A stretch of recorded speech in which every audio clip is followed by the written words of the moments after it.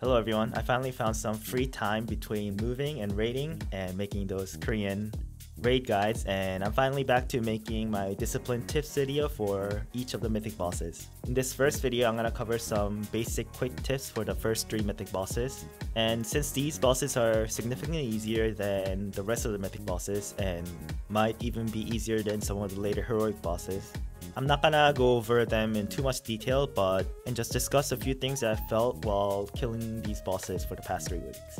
The first boss, Abyssal Commander Savar, is probably the hardest of these 3 bosses, especially to heal, because it's really unpredictable when the damage is going to come in.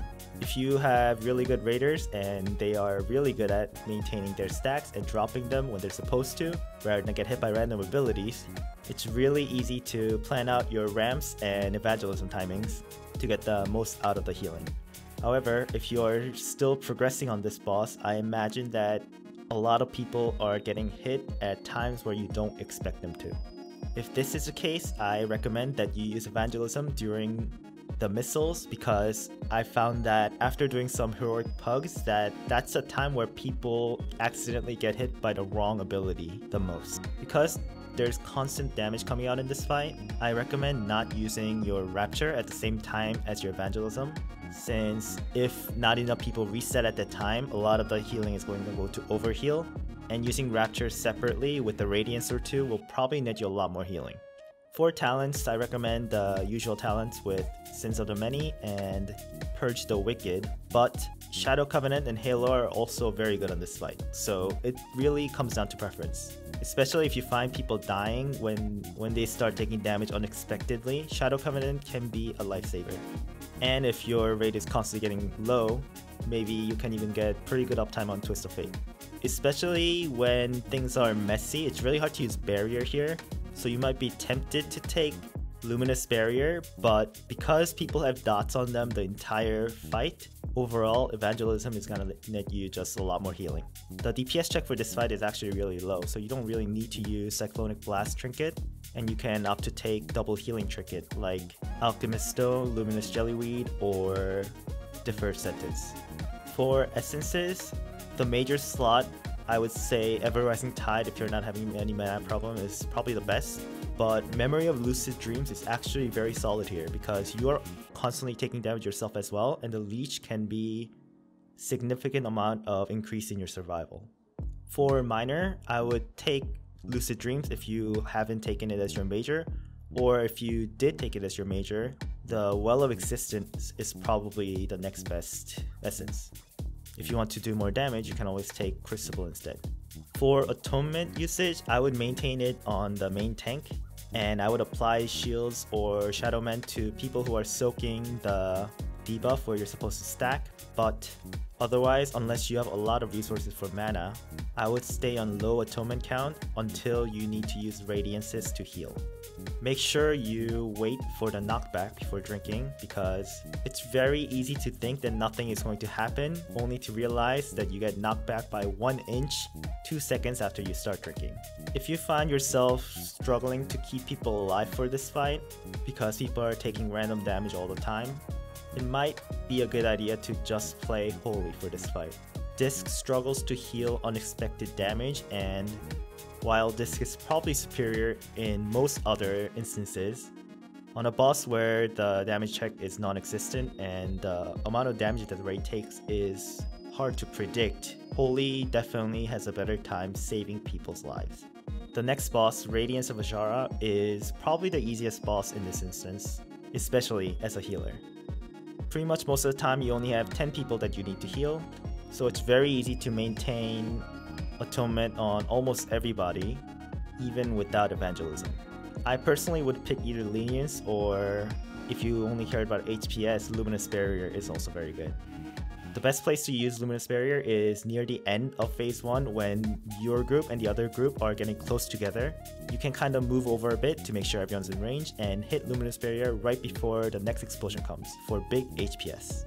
Make sure that everyone is topped off before the next raid AoE, because it does about 70% of people's max health, and in the small chance that 3 debuffs land on your side, make sure you use Mass Dispel on top of your single Dispel to make sure that all 3 are dispelled before they die. if somebody gets knocked off by a tornado, you can save them with your life grip. And for talents, I definitely recommend taking Purge the Wicked over Halo, since Halo is probably not going to hit everybody. And for Sins of the Many versus Shadow Covenant, you can take either.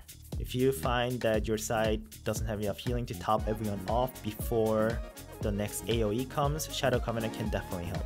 Twist of Fate pretty much always procs whenever this explosion happens as well, although Schism is probably still better.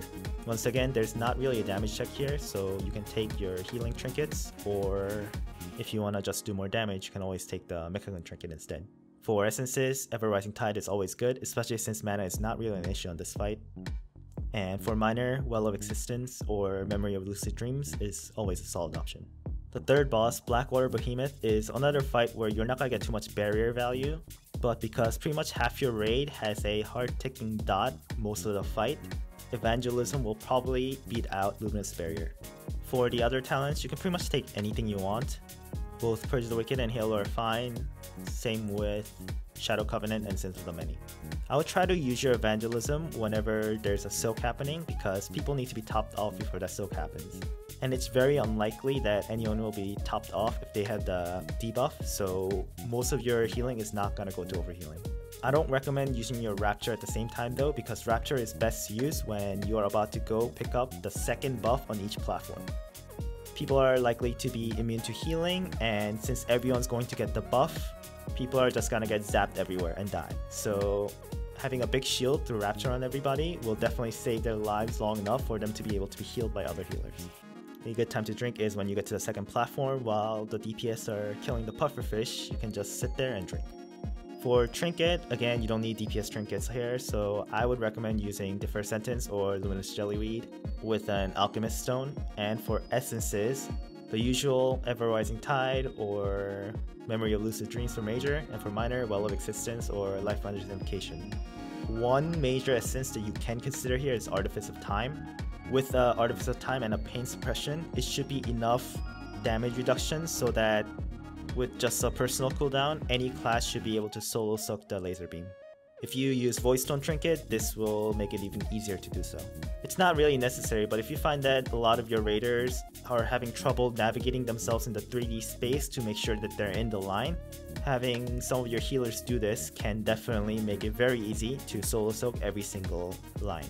Try to prioritize using your shield even if the Tomek goes to waste if somebody's going to die before they get to the buff. It's really tempting to just heal everyone else, but you're pretty much the only healer that can save people from dying when they're about to get zapped from each other while getting the buff. This fight, because it's underwater, it's really annoying to heal, but it's not very difficult, so just focus on keeping as many people alive as long as possible and you'll be able to kill it pretty soon. One thing, if you didn't know, is that after you wipe, if you want to eat without having to swim all the way out, you can use the Barnacle Crusted Gem Toy that turns you into one of those Makura things, and it will allow you to eat while underwater as long as you're touching the surface. These are some of the things I felt while killing these bosses for the past 3 weeks. And since these bosses aren't very difficult, more so than making sure that you're doing the maximum amount of healing and getting your ramps perfect, it's more important that you save the people who are in danger of dying and be a little bit more flexible with your CDs, even if a lot of it goes to overhealing. Thank you for watching, and I'll be back with my discipline tips for Mythic Lady Ashvane, where I'll be going much more in depth on the encounter and how to maximize your potential to the raid as a discipline priest. Then I'll see you guys on the next video.